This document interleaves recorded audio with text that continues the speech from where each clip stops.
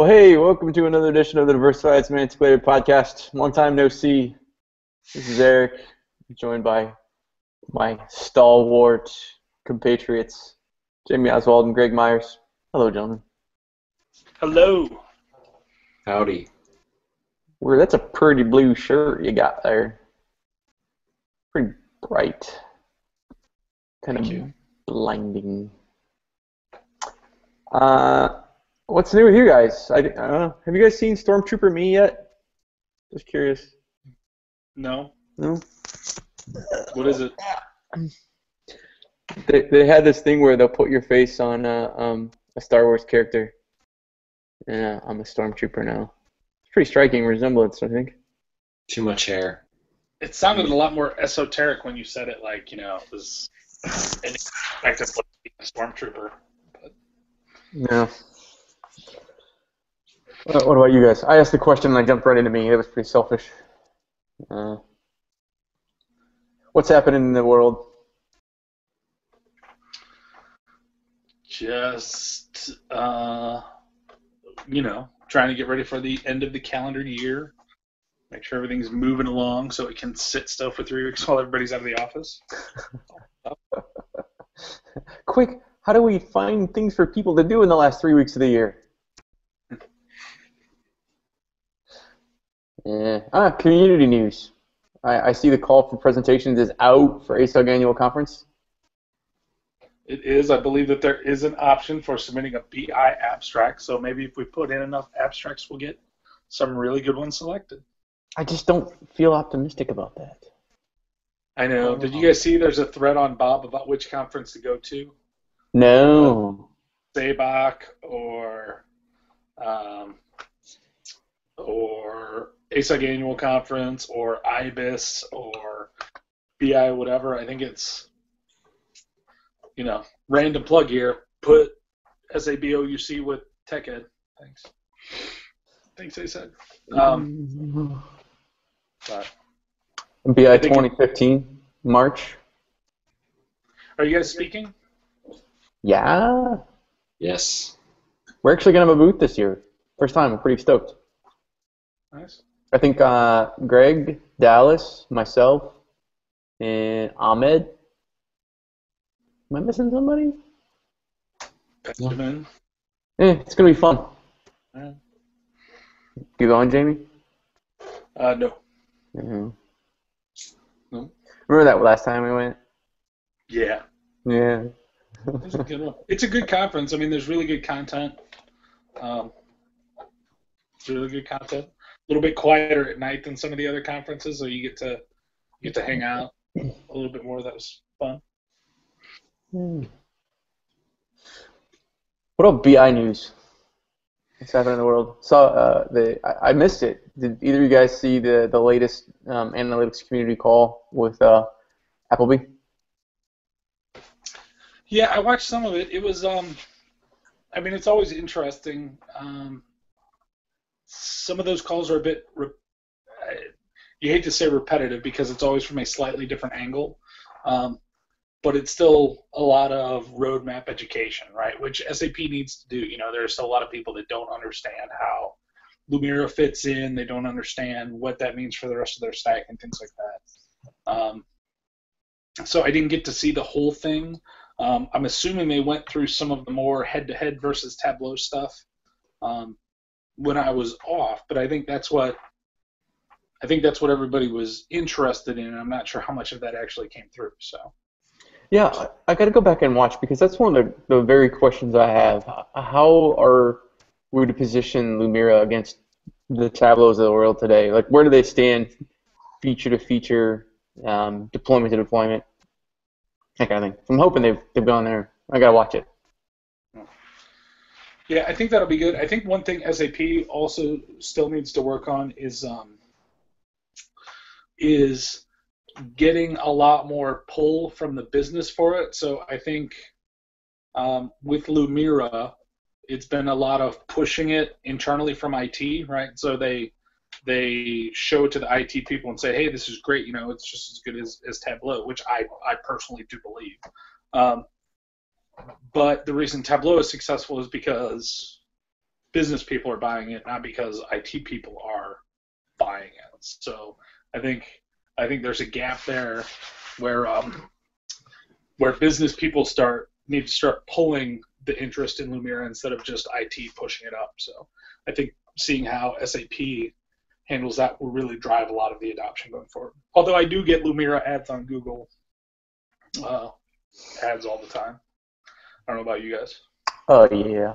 It's like they know me. They're watching me somehow in a weird way through my computer. Yeah, and I've already downloaded it, so SAP's wasting a ton of money on it. I click on it just for fun every time I see it. Greg, first quarter guidance. Right. Greg, you gave a webinar this week too, right? The Mentor Monday? I did. What did you talk about? So we took a little different tactic on the Mentor Mondays this time, and a couple of us talked, as much as we could. We talked about some projects that we're working on. So Simon Toe laid out a project that he's working on with some location intelligent dashboards, and I spoke about this monster BI4 rollout that we've been working on for about a year now, and how the complexities of a large environment like that. So it was interesting. Lots of good questions. BI4 or BI 4.1? 4.1. That's an interesting segue as I look at my my calendar. That there's exactly 1 year and 15 days before XI 3.1 is end of life. Wonder how many customers are looking at that thinking, "Oh, crap." I don't think so. Even, my experience, even with the last version too, has been that once customers are up and they're stable, they don't really care so much about an end of mainstream support. They're like, if we really need support, we'll drop a bunch of money and someone at SAP will talk to us, right? But I don't know. I just haven't seen this mass amount of panic about it. Yeah, I would love to see the chart where, every time Apple releases a new iOS, you get to see the chart that breaks down what version of iOS people are on, and it's always, 85+% of people are on whatever the newest one is, even a week after it's out. I would love to see that chart for BI4 versions in terms of, number of customers, how old their stuff is, how many users that are there, how many, I think that would be really difficult to put together and really fascinating to sort of dig through. That would be, actually. I would expect it to be sort of a mix. So just from what I've seen, the early adopters, God bless them, but the ones that came up on 4.0 and may even still be on 4.0, it was such a rough road that they're sort of gun shy on patches now. And once they got to a stable version, they're like, don't touch it. But the folks that are newer to it are going up on 4.1, and it's a vastly different experience. So it's more stable, it's faster, it's better, it's running clean. Okay. So that's even going from 4.0 to 4.1, right? Or is that just from, if you're going straight from XI 3 to 4.1? Yeah, I mean, 4.0 really, for all intents and purposes, has followed every other major business objects release, that I've been around for. So the .0 release is not so great, and once you get to the .1, you're A-OK, you're stable. It's the .oh no release. Yeah, the .no. Sorry, SAP. Well, they should just release that one first.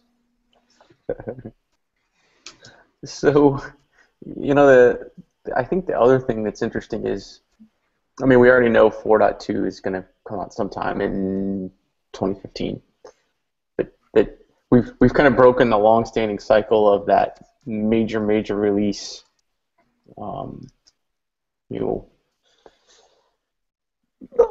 I think we all know where that's going. Something not looking and smelling like BI4 down the road, right? It just has to be. I mean, even without getting totally, server nerdy about it, the platform in its current state can only go so fast and do so much, right? We've been stretching it for years, trying to make it do more, but the volume of data that needs to be processed and the way that it needs to be processed is fundamentally changing, and I don't see it being able to keep up. It has to shift. So, but will it look and feel different, or will it look and feel different to you guys, right? I mean, so will the user say, oh, I can do this one extra thing with Webby, or will it be more of another under-the-covers move, right? Because I feel like a lot of these big releases lately have been, they've had incremental user-facing features, but it seems like every time it's been, well, we're making this work with BW, we're making this work with SAP BI, we're making this, quality. It's, while the user experience has changed, I don't know how much longer SAP will be able to get away with just tuning the performance and optimizing the performance. Does that make sense? Yeah, and I think if it's done, drop dead right, there won't be any difference in the user experience. You'll be able to, there'll be an improvement in the user experience in that you'll be able to do everything you always wanted to do.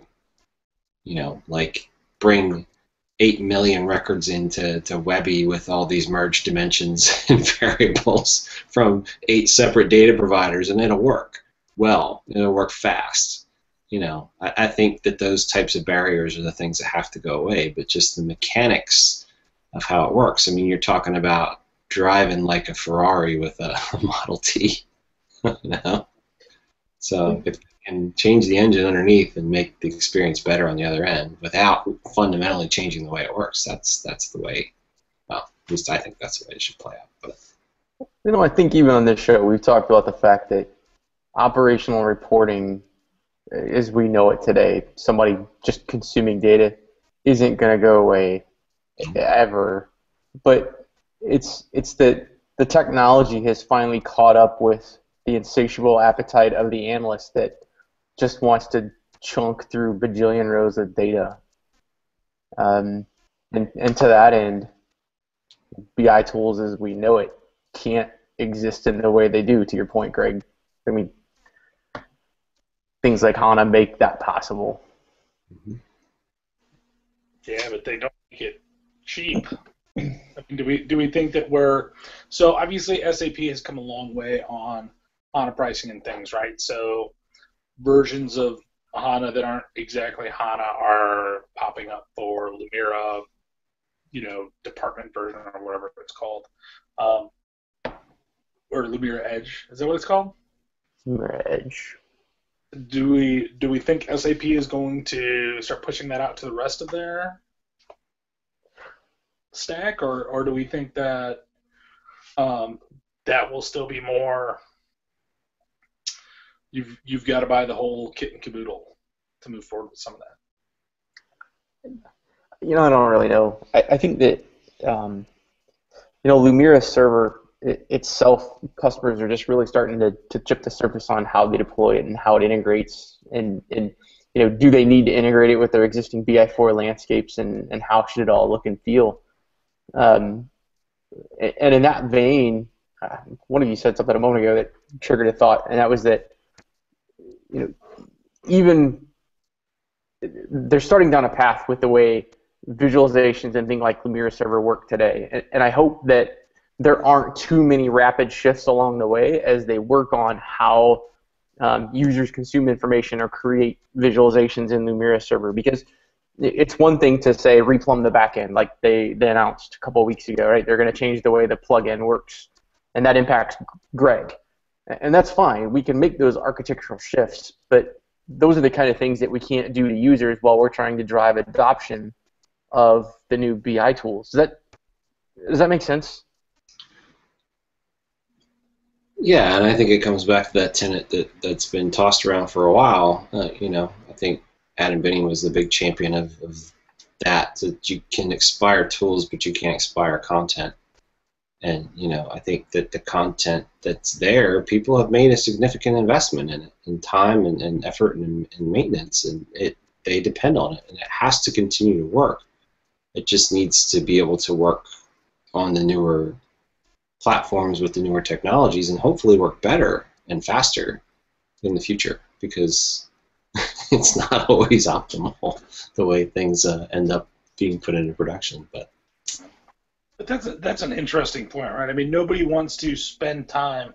I mean, they can make Webby 100 times better, and nobody's going to go rewrite their income statement in the new Webby if they already have it in the old Webby, right? Nobody's going to go redo their balance sheet in the new Crystal if they already have it.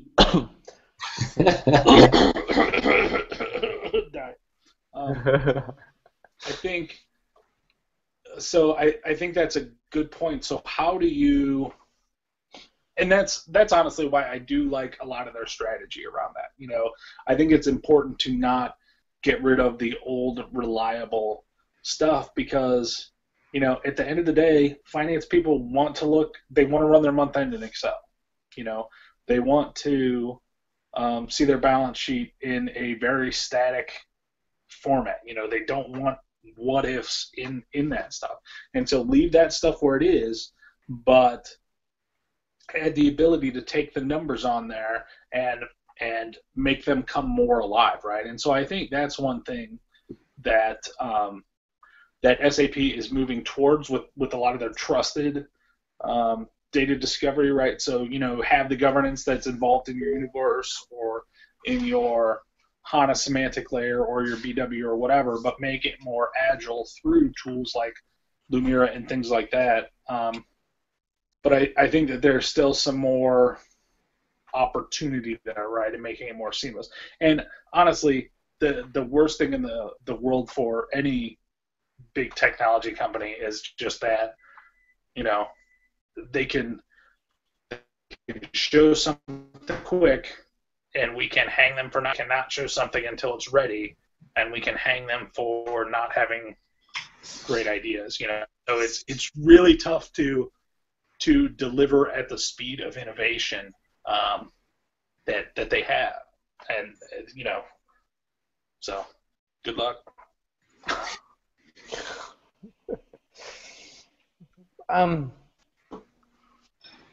Oh wow, that was a lot. Sorry. We can break it up in post. Yeah, you always say that. It's your turn to start editing.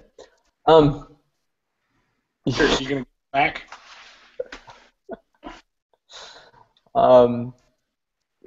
All that is really what makes me wonder how SAP is going to accelerate all this roadmap and acceleration stuff that we've been seeing, preserve content, and get us to next-gen BI tools. What is that? I don't know. It's got a sheep and a baguette on it, I think. Sheep line. Okay. I don't. From California. See, doesn't that look like a sheep holding a baguette? He's like, yeah. It looks all Frenchy. Timo, I need the translation. Or, oh yeah, that's screaming for a meme. Let's see what we can do with that later. I totally forgot where I was going. Are we done? No. Well, that's before the baguette sheep. You posed a really interesting question, because I think fundamentally it's you're talking about a total rewrite, really a total rewrite of how business objects works under the covers. Sorry, there's dogs sniffing under my office door. It's a funny sound. The sheep, and he's. It might be. I hate to imagine what Corey Adams is doing right now. Oh no. This episode's full of cameos. Boy. So, but I don't think that they can get away with rewriting the whole thing again, right? I mean, that's my point. That's sort of the dilemma, right? It's not something you just pick up and put down. The only way it's going to work properly if it's rewritten, but the risk of rewriting it is major. Nobody wants a web intelligence that does crystal reports, though, or vice versa. No, but if you're talking about a true Webby on HANA, right? That's let's just say it. you can't. Last I checked, you can't run C code on HANA. It's kind of just different, right? I mean, it works very differently. Yeah. We should actually probably get somebody from SAP to talk about it on the show, maybe. You sure? I'm happy to speculate forever and ever. Yeah. And that's what they pay us for? Right. Will they actually talk to us anymore? Are we Depends pundits? how many baguettes we give them. I don't think it's necessarily a French company anymore. Is that kind of a big deal in other parts of the planet? Oh. I think we're starting to come off the rails here. A little bit. This can't end up like the first Christmas episode. Do you guys realize that was 4 years ago? Yeah. That's nuts. You think people still listen to this? No. Well, I don't know. We never put anything out anymore. Oh. I was told twice last week by 2 different people where are we? They miss us. I feel obligated to say something worth a little bit of something. So I think we should have somebody from SAP on to talk about some of that stuff. And if you have ideas of what you're interested in hearing about, send them in. I personally would like to hear about where we are with Crystal Reports for Enterprise. That sort of came up, and it's still around, but I don't know what's going on with it. I think we should start with the wonderful Jane Landry and ask Jane to sit down and talk frankly with us about what's happening in the dev organization. What do you think? Yeah. That'd be great. I think we should just caveat, though, too, that we'll take topic suggestions from anyone except Chris Pohl. If you're listening still. Mom, don't tell Chris. All right, I think that's a good place to wrap up. We need a place to leap from, and this is a good dipping a toe back in the water of podcasting. Hot tub. Show. Is this the Chris Mahana Kwanzaa episode? It must be. I don't feel Well, very... we still have time. We could offend someone much closer to the actual holidays. Yeah, there's always next Tuesday. I'll bring me as a stormtrooper. If you guys want. Let's see. How does he look? Does he look kind of menacing? There you go. Hi, dude. What's up, guys? I don't really play with dolls all day. He doesn't move. He's a statue. He's just gonna go off camera. All right. On that note, guys, it was good to record again. Somebody tell us what to talk about again next time. Sounds good. I need a witty closer, Jamie. Baguette, sheep boy. Sheep and baguettes. Get your abstract in for annual conference. Stay classy, sheep and baguettes. In the grandma's pink chair.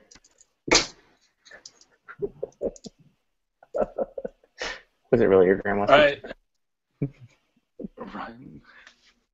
I don't even know. Bye. We've got to lop off the end of some of this. You think? Yeah. All right, I'll stop. This podcast is hosted and sponsored by EV Technologies. Visit us on the net at savethecms.com. D-Slayer!